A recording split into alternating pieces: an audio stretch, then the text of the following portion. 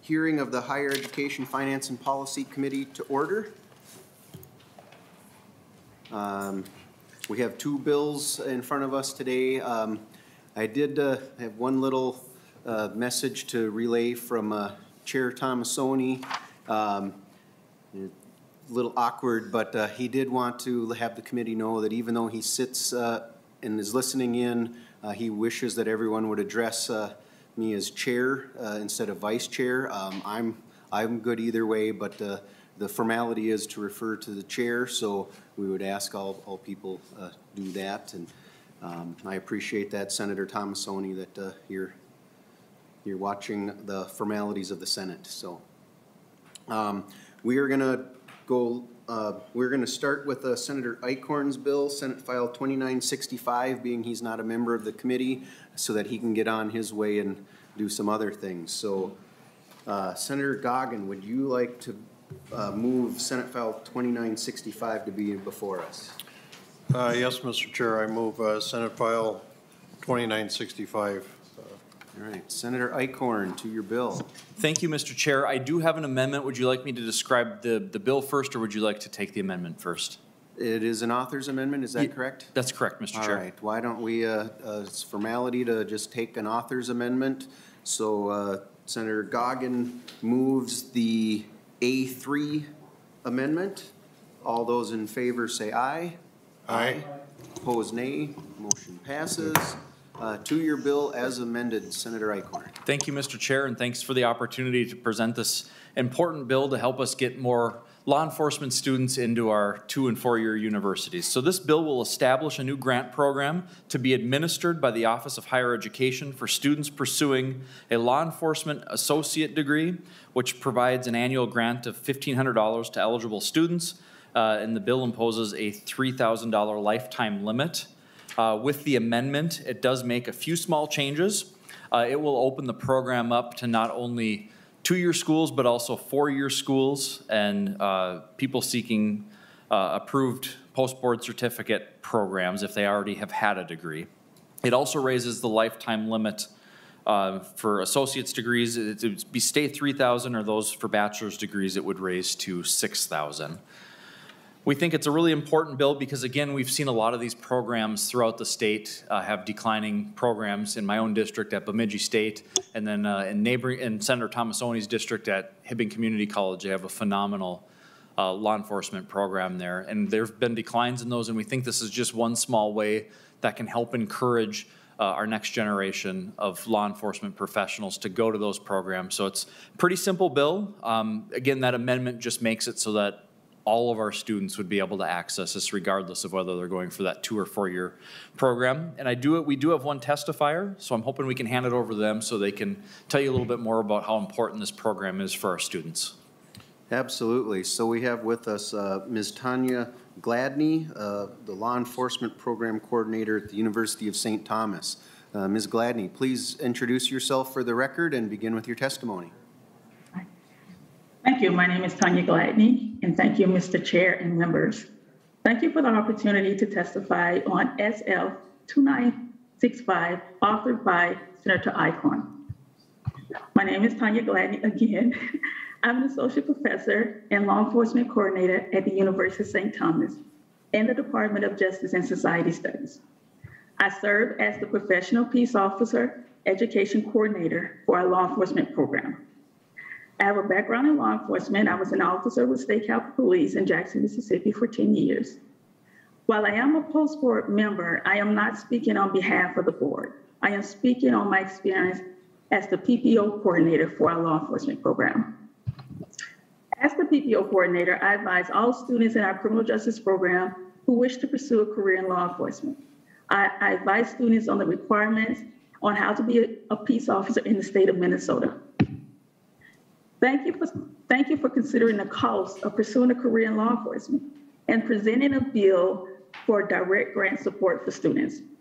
With this amendment today, the bill will support students pursuing an associate's degree and a 4-year degree. As a PPO coordinator at a 4-year school, students who are pursuing a 4-year degree and a career in law enforcement will greatly benefit from this grant.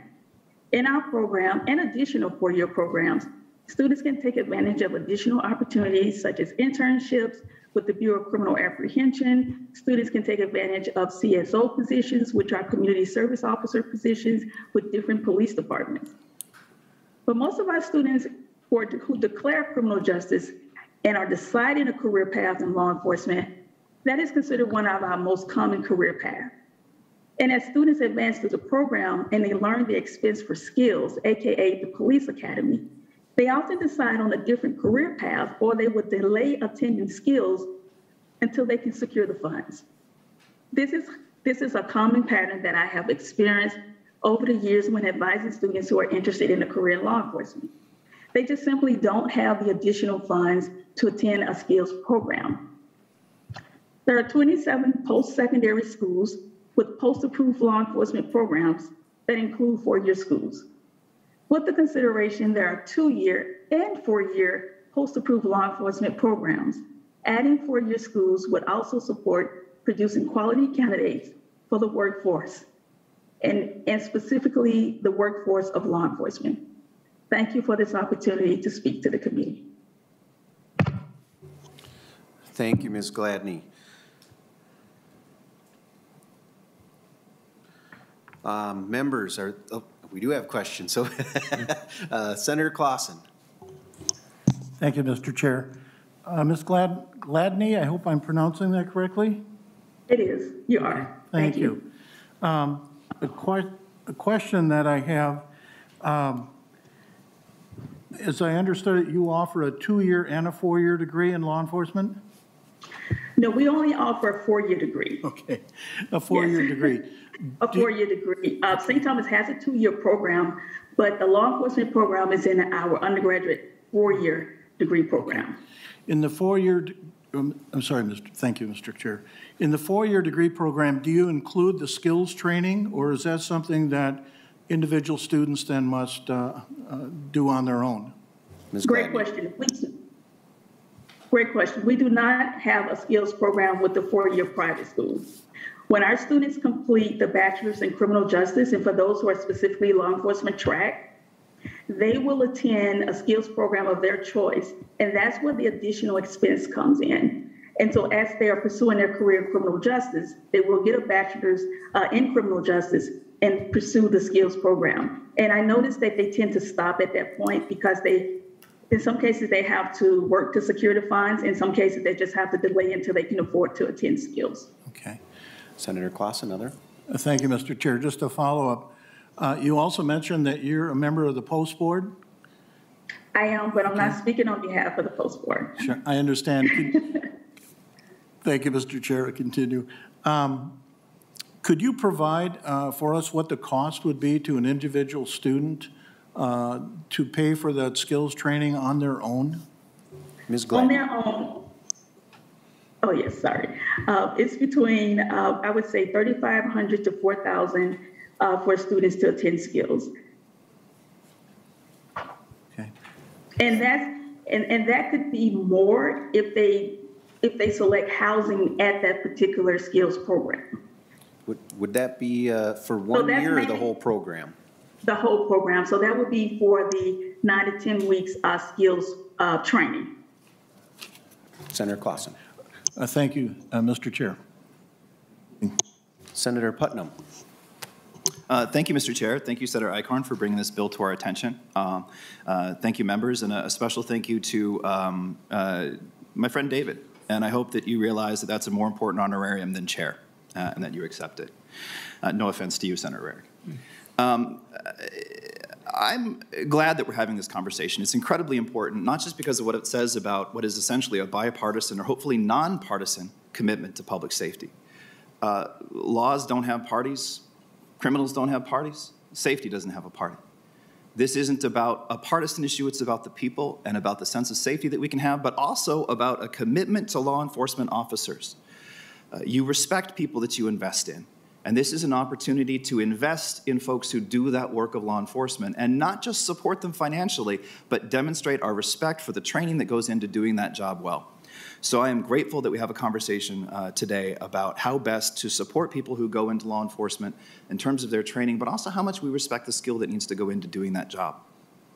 Now, I did have my own bill that was duly submitted and extended some of these provisions that we're discussing today that actually enable the full coverage of tuition for the first 2 years of school. I'm not so interested in that bill as I am that we talk about the best way to solve the problem that we have before us today.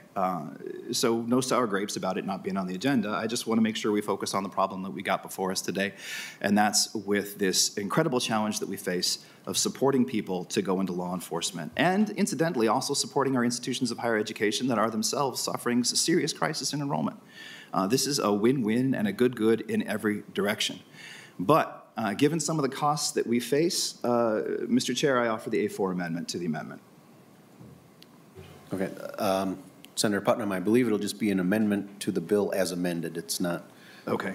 Thanks for that. And members, because of our remote nature, as the amendment comes forward, we'll have to take a brief pause so it can get put online so folks who are remote can see it, and then we'll begin. Give people a chance to see it before we start discussing. So if there are amendments, we will be taking brief pauses so that that can be posted online. Mr. Chair? Senator Eichorn. I do not have my laptop with. Is there a paper copy available? I don't. Mr. Chair? I can tell you what it is, but it's not going to do enough. Mr. Chair, I am sending it up for print right now, and then I will also upload it publicly to the page. Maybe we can go over the language while it comes down, but it will be posted publicly and is getting printed as we speak. Okay, that sounds like a good idea. We can. We will begin a discussion on it while we're waiting, but we will not take any action until it has been posted and we have paper copies here. So, Senator Putnam, to your amendment. Thank you, Mr. Chair, and thank you for my patience as I learn protocol. I appreciate that, and our collective patience as we deal with technology as it is. The essence of this amendment is that it essentially doubles the amounts that are currently in Senator Eichorn's bills. While Senator Eichorn's bill is a great step in the right direction, it doesn't quite provide enough financial support, in my estimation, to really help folks get through their years in education. If you look at some of the cost of tuition for a 2-year degree at the schools that offer post-board certified degrees, it's an average of about $6,000 a year. And when you add the possibility of additional expense of post-training afterwards, that could be another, as we've just heard, $3,000 or $4,000. So, and then if you look at the programs in four-year institutions, they're upwards of $9,000 a year. So essentially what my amendment does is it increases the amount that we would be putting towards these incredibly important programs that we all understand and that we all believe in to make them a little bit more practically effective. And moreover, it also, I think, is a further statement of support and respect for the folks who do these jobs. As I mentioned, my earlier bill was one that covered basically all the costs for a 2-year degree, and that was developed in concert with the some folks at the MPPOA and other folks involved in law enforcement. And I think there's those two things that we need to deal with here. One is the actual practical consequences and the ability to get through an education. The other is inspiring people to want to go into this industry. And the third, which is more than two, the third is then demonstrating our respect for folks who go into these industries. So for that reason, I would urge a positive vote on my amendment to the bill as amended and ask for a roll call. Roll call has been requested. Roll call will be granted. Quick question, Senator Putnam, I may have missed it in your description. Did you give us the dollar amount? It doubles the current amounts that are in Senator Eichorn's bill. So $1,500 becomes $3,000, $6,000 becomes $12,000. And I believe there's the third number as well. Yeah, I was going to ask, did it also then for the 4-year program double that to $12,000? It does, Mr. Chair. All right. Thank you, Senator Putnam. And I guess as we're waiting, the one thing that I will mention as we talk about this, and we have many areas that we're going to be looking at this year, not only in this committee, but in other areas, whether it be, nursing, corrections officers, a great number of areas that have been stressed and put a high demand on. And I think we'd probably all be open to some higher numbers in here, but we're going to have to see what our target is for this committee as well. And definitely once the target is known, we would probably be open to raising these numbers if our target would allow. But I think, at this point, like I said, I appreciate it, but we can also ask Senator Eichorn his feelings towards the amendment. Thank you, Mr. Chair. I just received a copy of the amendment, and yeah, pretty simple, just raising those amounts. I certainly support spending more money. I don't know where our targets are. We had to start somewhere. This seemed like a reasonable ask in working with both the leadership staff and with some of our institutions of higher education. They thought this was a good start. And so in working in conjunction with them, that's where we came up with our numbers. I know you guys have a lot to work through. As you get to the point where you're putting your omnibus bill together, that's maybe a bigger discussion. Then again, I don't know what the target is. I'm not privy to that information. In fact, I don't assume that it'll come out for a while until we know what our February forecast is. So, it's certainly up to the committee to decide. But I do think we need to find as much ways as we can in this area and other areas to support people that are going to go into this profession. And I think that's one of the greatest ways we can serve them to help encourage people to get into this profession. So it's certainly a good thing to try to do. I don't disagree with what you're trying to do, but I will leave it up to the discretion of the chair. I know Senator Tomasoni and Senator Rarick are going to have a lot of work to do to put their omnibus bill together. And it's probably a better time to consider those different dollar amounts once that's being put together. Those are my 2 cents worth, but I will respect the committee's decision. Yeah, and thank you. And we did some quick checking, and we've been checking around, and we actually we're getting word that we're good with increasing these numbers. So I'm going to be supporting the amendment. Senator Clausen. Thank you, Mr. Chair. That's in a bipartisan support for this committee. I think that's really nice that people have agreed to that. But I just wanted to add a couple things. I know I've been talking with some state patrol. They've lost 619 people in the last 3 years that have either retired, have moved on to another force, law enforcement agency, or retired. And we've got, last year, we provided, if I remember correctly, I think it was 46 new state patrol positions, and I know as of today, they've been unable to fulfill, I think, half of those. So I'm hopeful that this bill, a bipartisan bill, is going to go a long ways to really make a difference. Thank you, Senator Clausen. And yeah, I think we've, especially in this area, we have seen, whether it's State Patrol, City of Minneapolis, or a number of other agencies, like I said, as mentioned, as well as corrections officers, and we've been trying to address that so there are a lot of things that we're going to be looking at. And I think another message for folks as well, that as we talk about this specifically for law enforcement, it doesn't mean that we're not aware of the other areas in need and that there won't be other bills in other committees to address that. We're not forgetting others as we discuss this either. So just so people are aware of that too.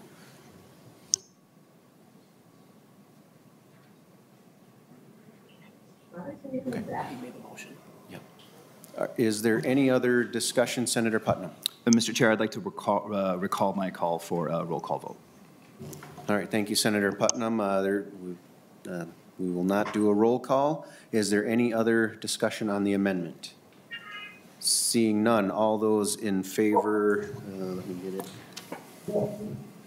of the A4 amendment, say aye. Aye. Aye. Opposed, no. Motion passes. Senator Eichorn, back to your bill. Do you have any other testifiers or? Mr. Chair, I don't have any other testifiers, but just a couple closing comments if you're to that point.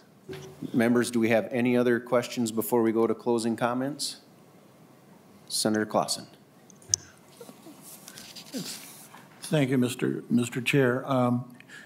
Is there an appetite to move this to general orders? That, I guess I will have to check. I think our intention was to lay this over, but we can sure check with our folks, and we could bring it back up at another meeting and move it, being we've already had the discussion. So I don't know that I can get approval on that today, but we can definitely, if there's an appetite for that, we could do that at another hearing. Thank you, Mr. Chair. Senator Putnam. Mr. Chair, if I may speak in behalf of Senator Clausen's question, while opening up higher education to people who want to go into law enforcement isn't going to stop a carjacking yesterday, it's still something that I think has a sense of urgency to it, not only in terms of getting people into these industries as soon as possible and getting the education they need as soon as possible, but letting law enforcement know that we've got their back. So I would hope that there is a way that we could move this to general orders as soon as possible. Thank you, Mr. Chair. Senator Eichorn, closing comments on your bill. Thank you. And on that, I would again respect whatever the committee decides on that. I know you guys have a lot of work in front of you, and I really appreciate that we are having this discussion today and that your committee and others are really taking a hard look at this. And I think this is a phenomenal way to help our students. I know as I think of my own position on the K-12 committee, we talk about funding students. And this is something we can do to fund students that I think will ultimately make a difference to hopefully turn the tide to get more people into this profession. I know as I talk to folks in my district, they're concerned about their own communities, but they're also concerned about coming to Minneapolis and St. Paul because of the violence, because of what's going on. And I think if they knew that there was a full police force that was there to protect them when they came to these other cities, and even in their own cities, that would go a long way to help with some of their worries about coming to these other communities. And I think it'll help our law enforcement folks as well, because they need somebody else to have their back. They're running on empty, they're running thin just because they don't have enough people. So I think this backup is going to be extremely important for those individuals that are already in the career. So I thank you for taking the time today to take a look at this and having such a favorable conversation. Thank you, Senator Eichorn. With that, Senate File 2965 will be laid over and possibly reconsidered in committee as well.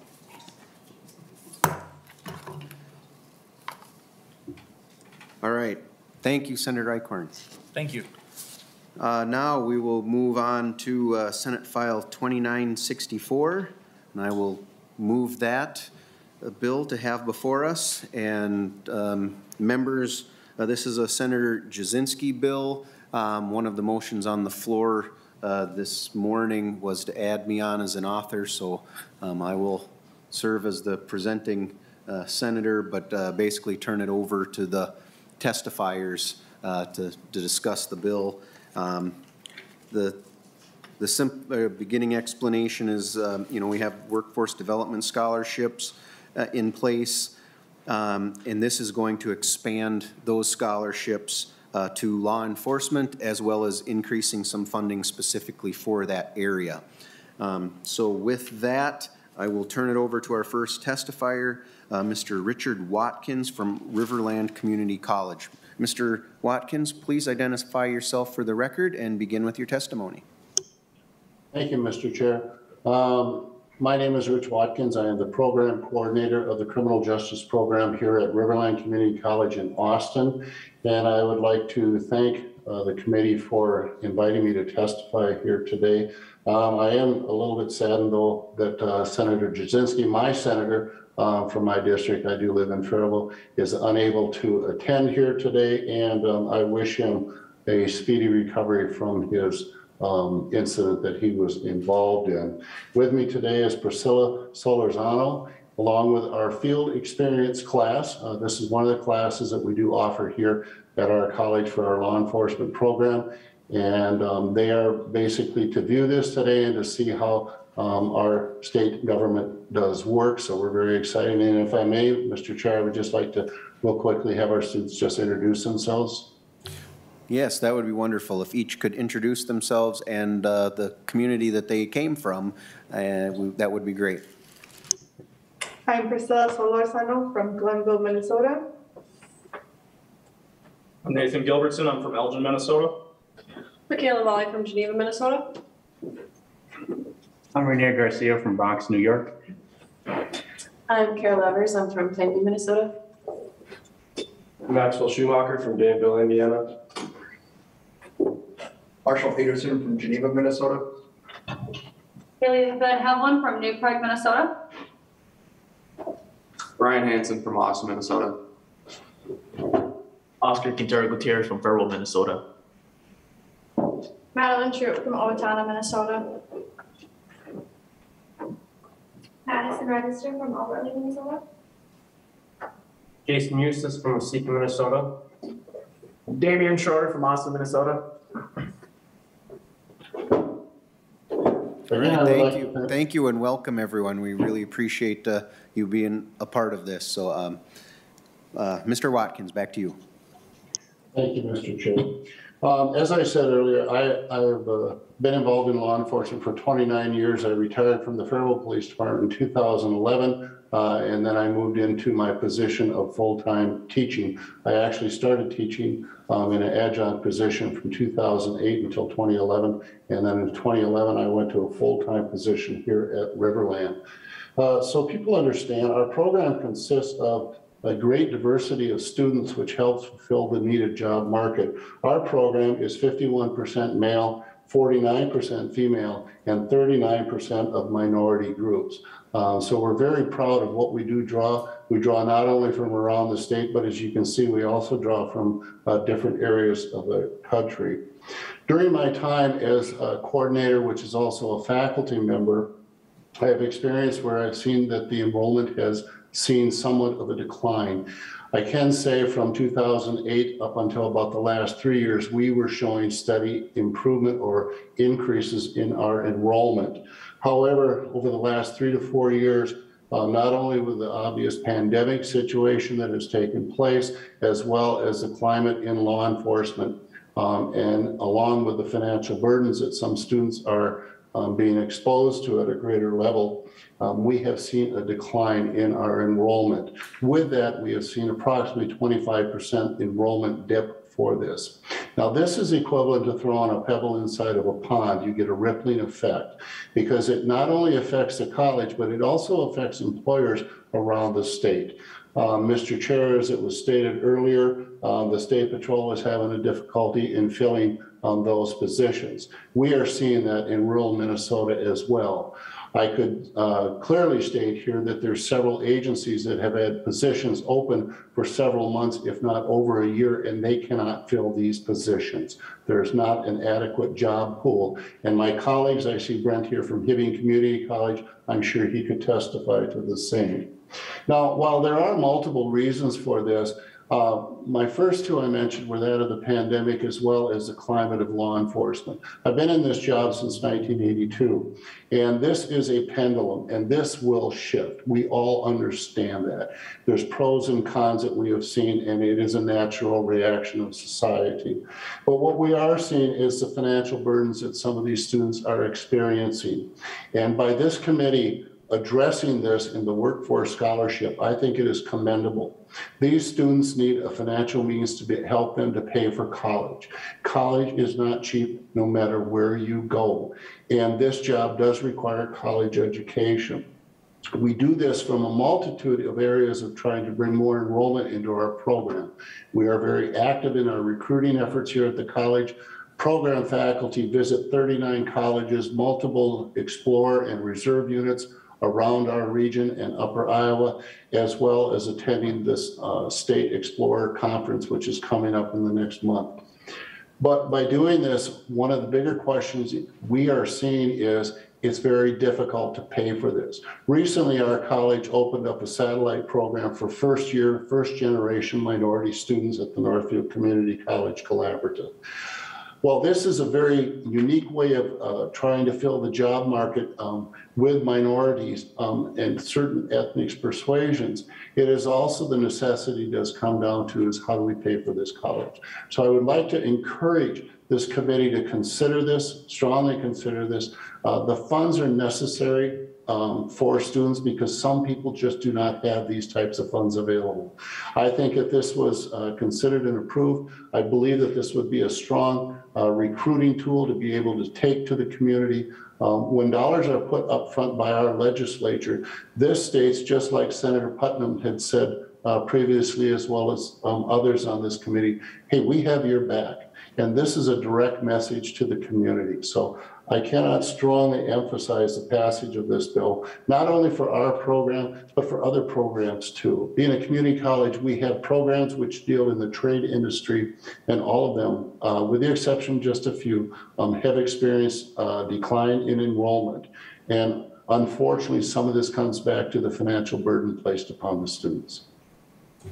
Thank you, Mr. Watkins. And quick question in regards to, you know, you're saying that, you know, if we can have this scholarship available, it can really help maybe some minorities or those who couldn't have afforded it to get there. What is your type, how have you had your outreach? Or do you get into high schools? Do you advertise? We see you have some folks from other states there, but how do you reach out to people to recruit to get into the program as well? Mr. Chair. One of the main ways that we do this is we are very aggressive in our program. Our college employs recruiters that obviously go to the traditional methods of visiting schools and so on. But we are one of the few programs in our college in where the faculty actually will go out and do this. We can do so by the means of the internet. We have a very active Facebook, an Instagram page. This is how these students communicate. But we also actively go out into the schools. We are on the internet. Mr. Garcia, as you know, who came from the Bronx, he located our school from the internet, came for a college visit, and this was his selection. Mr. Schumacher over there coming from Indiana, we're a college that offers sports, so that is one of the draws as well. But we are very active where we get out and we meet with students. We are starting to ramp that up now, fortunately, because of some of the limitations on the pandemic of being lifted. We're able to get into the schools again. We do multiple open houses throughout the year. And if we have one student that's interested in looking at our program, we'll come down and meet with them. And that's faculty talking directly to them. So we are very aggressive at this. Thank you, Mr. Watkins. Any other questions for Mr. Watkins? Senator Clausen. Thank you, Mr. Chair. And Mr. Watkins, thank you for sharing your expertise and years of experience with those students. That's to be commendable. The question I have for you, is the skills training part of your program? Mr. Watkins. Excuse me. No, we are the academics portion of this, and we are under agreement with Rochester Community and Technical College, where we send our students during the 4th semester, the spring semester, and then they finish up their training here at our college while attending skills over at RCTC. Okay. Senator Clausen. Just to follow up, thank you, Mr. Chair. So Mr. Watkins, how many terms would it take for actually a student to be successful in your program and then also taking the skills portion requirement?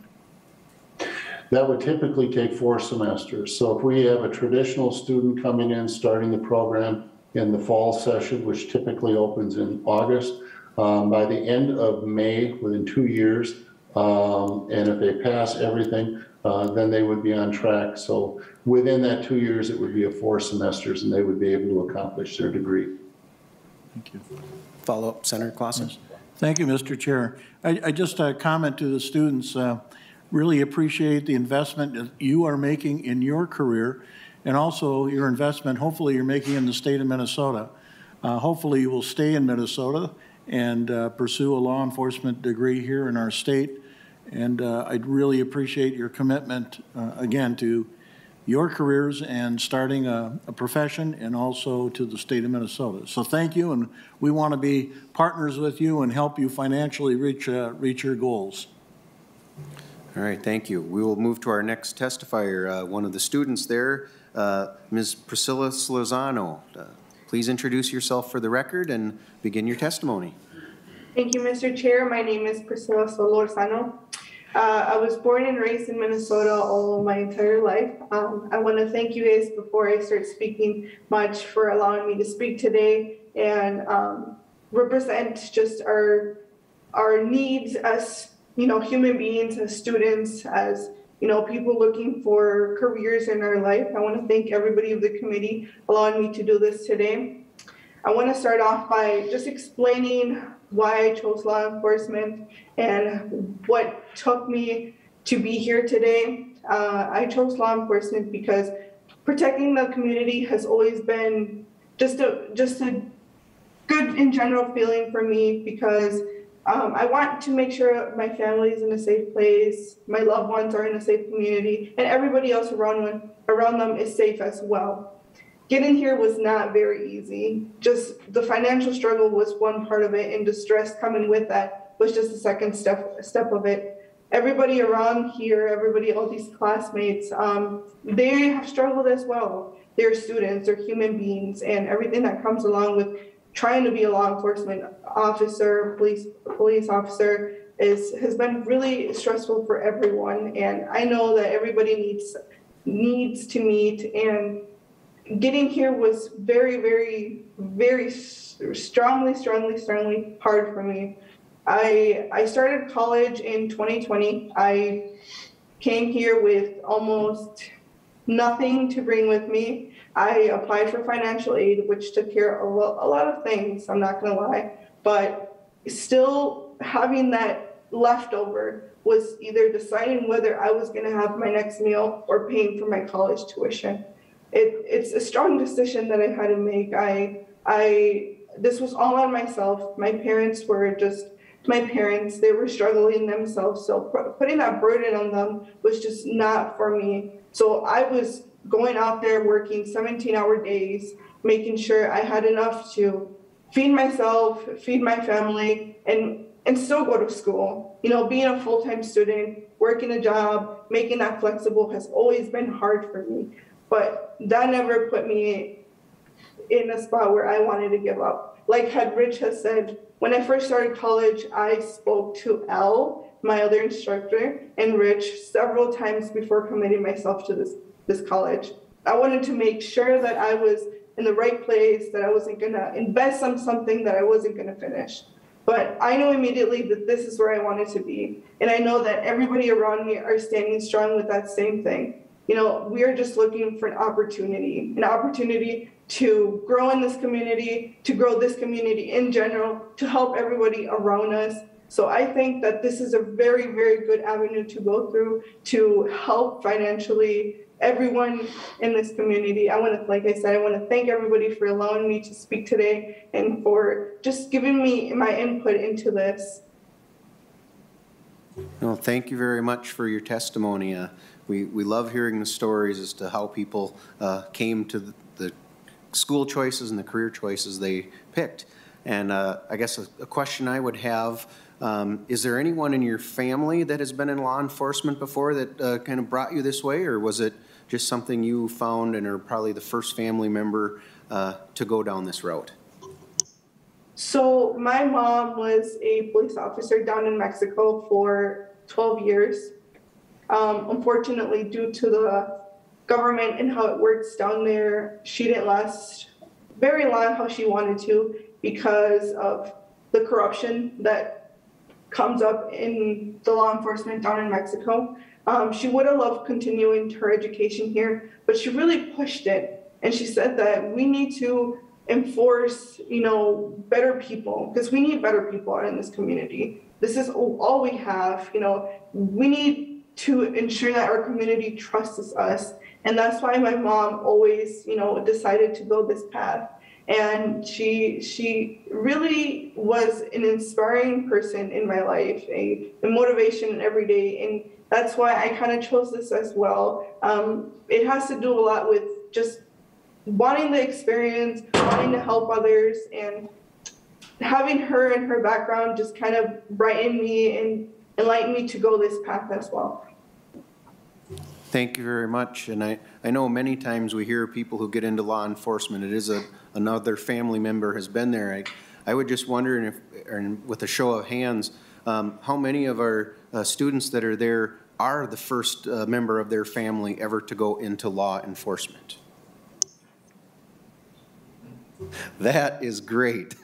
I think that is something, my background in construction, that was something as well. You did not get into to be a plumber or an electrician or a carpenter unless your dad or your uncle had done it previously. So to see so many people, the first ones from their family going down this avenue, that is great to see. So Members, are there any questions for this witness? Seeing none, we are going to move on to our next testifier, Mr. Brent Bradley from the Hibbing Community College. Please identify yourself for the record and begin your testimony. Good afternoon, Mr. Chairman and members of the committee. I'm Brent Bradley, Program Director and Instructor here at Hibbing Community College. I've been full-time here for the past 5 years. I am still a licensed officer in Minnesota with over 30 years of experience. Since I've been an instructor here, our average numbers for a first-year class was somewhere around 30 to 35. I hate to say it, this year our starting class first year is only 12. So over half, we're half down already.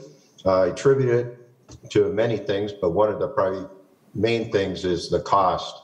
I got the distinction to be able to say I actually attended Hibbing Community College to get my law enforcement degree.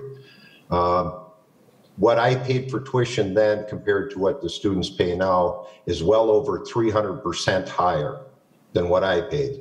And it's sad to say the wage I started at compared to the wage now is not 300% higher. So the student has to invest more money to actually make less money than I did over 30 years ago.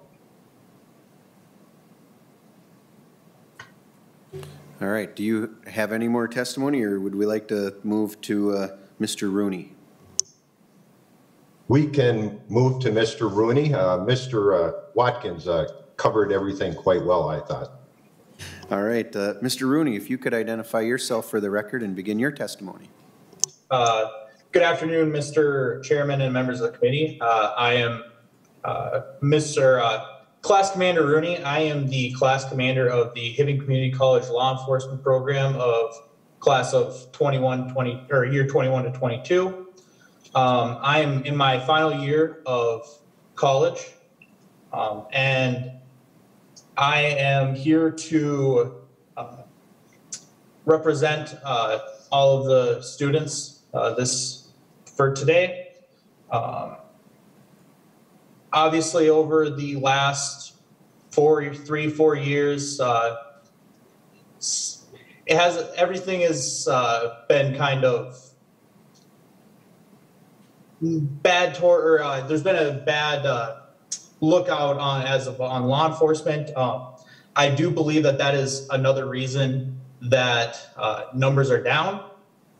But so I respect all of my classmates and the first year students for coming to these programs because with everything going on. As far as financial side of it, I do know of a couple students in our program who have these financial burdens where they have to work practically full-time and attend college full-time. And this proposal would help immensely. I know that I personally chose to go into law enforcement because my father is in law enforcement. He's been a law enforcement officer for the state of Minnesota for over 30 years. And I know that looking up to him and following in his footsteps is what I wanted to do. Now, I can't speak for my classmates, but a lot of them that I know of are first-time first generation law enforcement officers. And that takes the want to go out into the community and help a community and just be there for the people of the community when they are in their darkest times of their life sometimes. And as far as financials goes, I myself have a twin sibling, and I understand that for many families, if you have 2 kids in college at the same time, the financial burden is quite large. And with these scholarships and opportunities, it would help greatly with a lot of the financial burden of this. Thank you very much. Members, do we have any questions for either of these two testifiers? Senator Clausen. Thank you, Mr. Chair. Well, Mr. Rooney, you're close to graduation. Could you share with us where you'd like to land on your first job? Mr. Rooney. There are actually a couple of different areas that I would like to end up. I was born in the Brainerd area, so down in that area, I would like to end up. When I was in elementary school, I moved up to the Grand Rapids area, and around that area would also be a very nice place that I would enjoy working as well. Senator Clausen, follow up. Yeah, thank you, Mr. Chair. Mr. Rooney, I'm just curious, does your program give you the skills training, or are you going to have to pursue that as part of your degree after you graduate? Mr. Rooney. In this program, our skills, or the skills program, is built into our 2-year law enforcement program. Senator Clausen. Thank you, Mr. Chair. Well, thank you, Mr. Rooney, and speaking for the committee, we wish you the very best in your professional pursuits. Thank you. Thank you very much. Senator Putnam. Thank you, Mr. Chair. I just wanted to follow up on something that Senator Clausen said and tell you, Mr. Rooney, St. Cloud is hiring. I will keep that in mind. Thank you. I think you will get that pretty much everywhere in the states. Kind of a similar question I had, this is for Mr. Bradley. How does your program do its outreach to get into, whether it be schools or, to recruit people to come and participate in the program there? It sounds like our college is very similar to Riverland College. We actually have members that go out and recruit. Faculty here, we do college fairs where we go around to some of the high schools. The last 3 years, not counting COVID mixed in there, we've gone down to the Explorers Conference in Rochester, where we actually bring our simulation machine down, and it's one of the things they compete in down there. So we actually recruit while we're down in Rochester also. Thank you. And probably the easiest question to answer ever. I'm going to assume that if these scholarships were to go through, it would be another tool you could use in that recruitment process? Absolutely. We would make sure it was well known that students could come here at definitely a lower cost. All right. Members, any other questions for any of the witnesses? All right. Seeing none, is there any other discussion on the bill? Seeing none, Senate File 2964 will be laid over for possible inclusion. I do not believe we have any other business that we need to take care of today. We do have our next committee hearing on Tuesday at 1 o'clock, and we look forward to that.